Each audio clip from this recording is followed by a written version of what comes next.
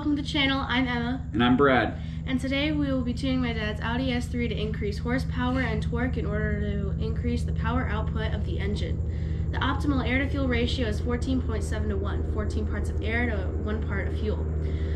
We are primarily going to be increasing boost to 1400 millibar or 21 pounds of boost from the stock 17 pounds of boost, and we'll also be decreasing the air-to-fuel ratio to 12.2 to 1 in boost. Once the calibrations are complete, we will flash the tune using the Cobb access port, then do some data logging to ensure the tune is working properly. Let's get to it. This is the boost map, or load limit map. I'm adjusting the load limit in millibar to 1450, and this will allow boost to be at 22 to 21 psi.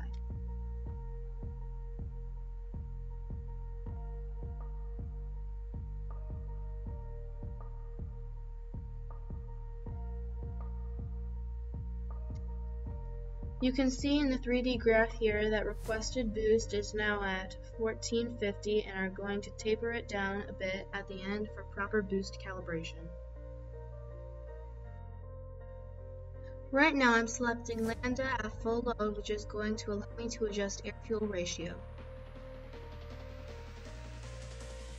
I selected this area of the map and I am lowering the air-fuel ratio to between 0.86 and 0.82 lambda.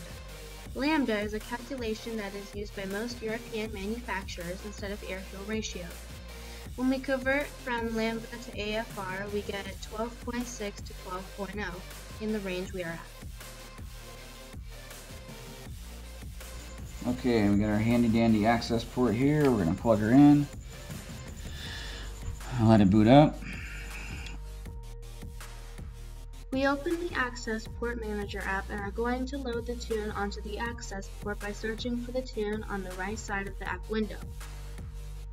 Then we are going to click and drag the tune file to the left side of the app window, and this will save the tune file to the access port. Now we are going to flash the ECU.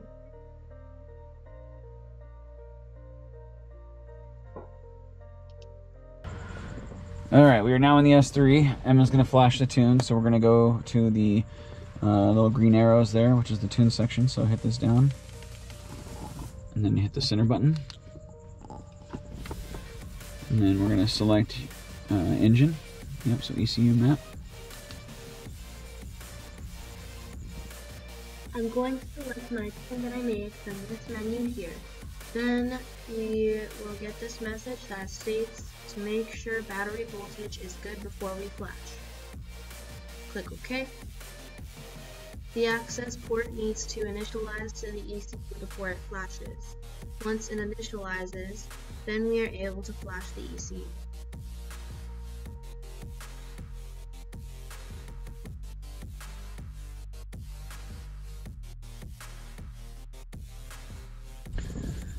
Okay, it's been a few minutes.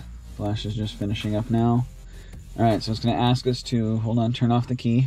So hit the power button. Alright, then we're going to hit the power button again. Alright, then hit the center button. And right now it goes through and clears all the fault memory. So anytime you flash the ECU or the transmission control module, the TCU. So the ECU is the engine control module, so that's the short is ECU. But it'll say it's done. So go ahead and turn the key off there.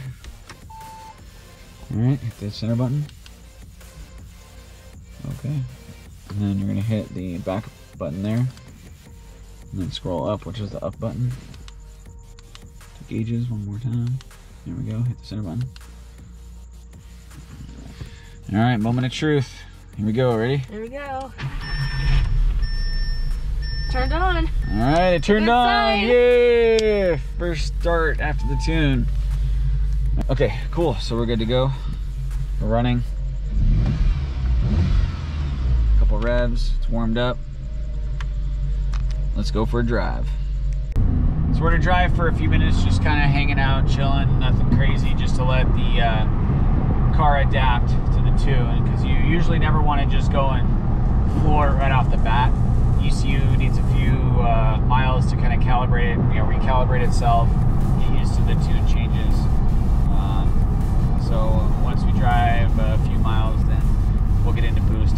what our boost gets to. I'm gonna go over a few things on the gauge here. Sure. All right. So this number right here is the air-to-fuel ratio, which we have already discussed. The knock is what happens when there is pre-ignition, which means that there's too much timing. And then ignition timing is when the explosion actually happens. So when the spark plugs ignite before top dead center. And then intake air temperature is is the heat in the turbo after boost is produced. Alright. See if we can get around this guy. We're gonna accelerate hard. Here we go.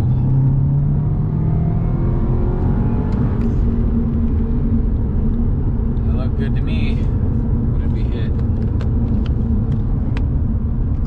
23 PSI spike. And then I saw like 21, 22. I think it was 21. Right, so that's good. It's basically right where we set it. That's awesome. Okay, we're gonna do a quick 0 to 60 run. We got the performance gauge up here. We're gonna start 0 to 60 now. Okay, it's getting ready. Put it in sport mode.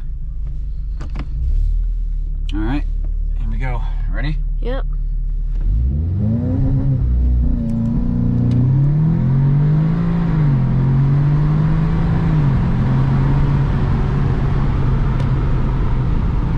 How did we do?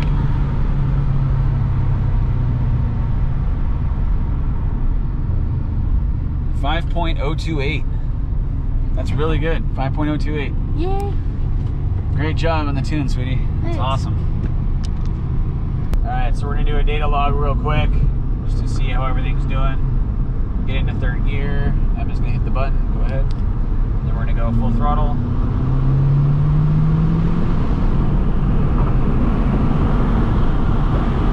Alright, just hit the button again. And it stopped the log. Alright. Yep. So that was the data log. We're going to go back and we'll review it real quick and see how everything looks. This is the dialogue from the tune we just did. The red line represents boost pressure, and the blue line represents AFR. Both boost and AFR are doing what they are supposed to. Yeah. Alright, here we go. Whoa!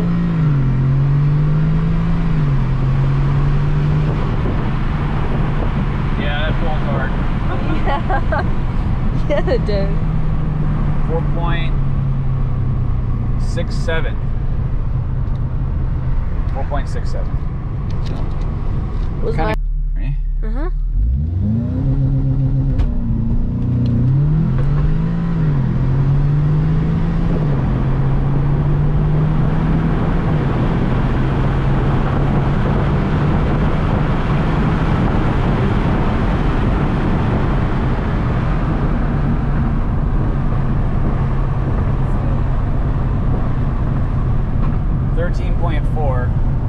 I may have slowed down. Thank you guys so much for watching this video. I really enjoyed learning how to tune. It was a great experience. It's been really, really good tuning with you. And the car's running great. It's been awesome teaching her the wizardry behind ECU calibration, you know. Of course, getting to spend time with my daughter is always awesome. Make sure to subscribe and also give this video a like, because Emma worked really, really hard on this project, and she's had a lot of school time with it and learning and what else? Fun. Gotta have fun, right? Gotta have fun. A lot of writing. A lot of writing, a lot yeah. of stuff. Yeah, she's done a lot of stuff with it. So, you know, again, thanks for watching, and I'll see you in the next video. Bye.